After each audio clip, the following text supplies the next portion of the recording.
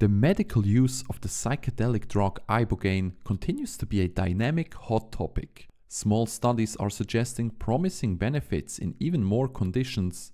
Safety risks and dubious practices at Ibogaine clinics are popping up, and uncertainty about regulations is at an all-time high.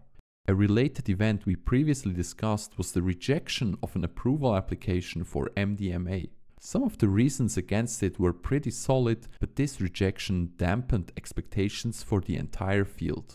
In another previous video, we learned how Ibogaine acts in the body, what benefits investigators are starting to see in the clinic, and how Ibogaine is made in the professional lab.